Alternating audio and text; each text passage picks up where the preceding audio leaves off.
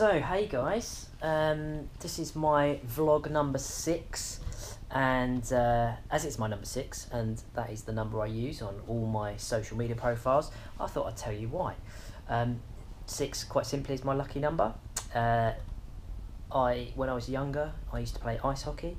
I know you can tell that from my huge physique, but yeah, seriously, I played ice hockey for almost 10 years, and it was the number on my back from the age of about 5 to 16.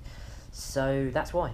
Anyway, as we're talking about social media, and I had a chat this morning with a guy that I was just talking about the way that I like to position kind of myself in terms of my personal branding, but also it reflects well on companies as well.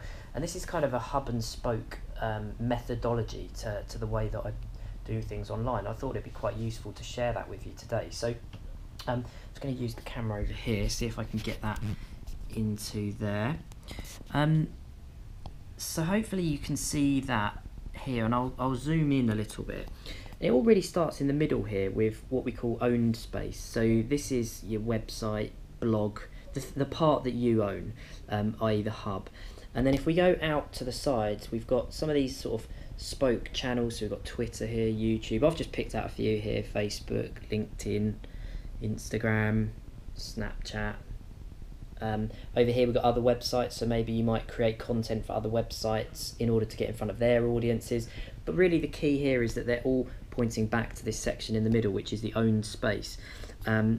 Those that are clever then can generate that into maybe an email database and continue to market it to that database, either in an automated manner or through any other methods. So that's the kind of hub and spoke methodology that I like to talk to people about.